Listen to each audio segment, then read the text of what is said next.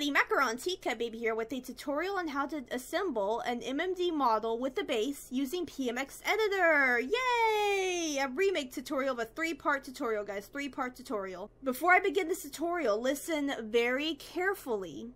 This is for Windows PC computer only.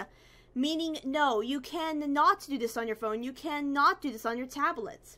Apologies if that came off as rude, but you have no idea how many comments I get saying, why can't I find this on the App Store?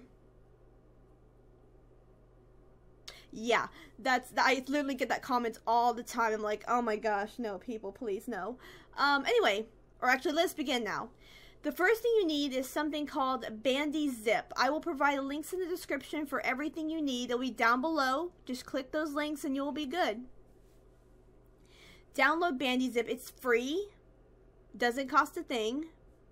And then you want to download PMX editor. And again, these will be in the description.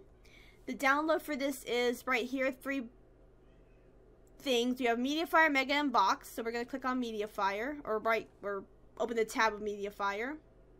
Download that. And make sure you have the system requirements. So you need Windows, of course. Graphics shader model 3.0 higher, CPU and Net Framework 4.5 in your link, DirectX 9, there's a link there, and Microsoft Visual C++ 2010, links right here. If you don't know what bit you have, a 32 or 64 bit, the way to do it on the Windows 10 is to right click on the start menu, System, wait for a minute, it should say something that says System Type 64-bit operating system or 32-bit operating system. Mine's a 64-bit. Most computers are a 64-bit nowadays. But yeah, so you're going to download PMX editor, which I have right here. I'm going to open the show in folder. And make sure you, if you're using Google Chrome, just click on this little arrow, show in folder.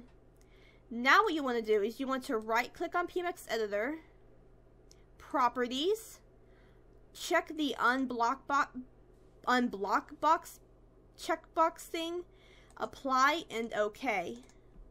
Double click on that, and we're going to actually make a new folder for PMX editor. Right click, new folder,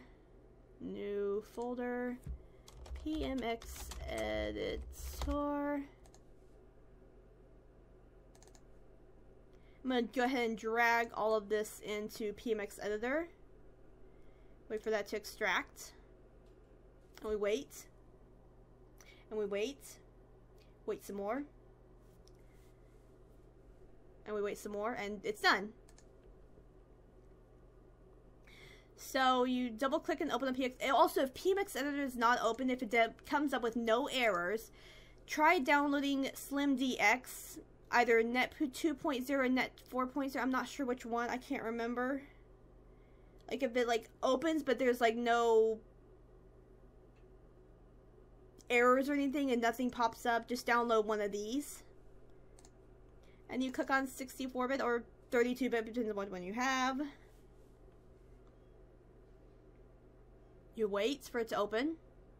And you wait for it to open some more. You wait some more. You gotta wait for this, guys. It takes time.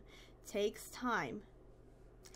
And yeah, this concludes part 1 of this tutorial. Part 2 will go over PMX editor, and then part 3 we will assemble a model. So stay tuned.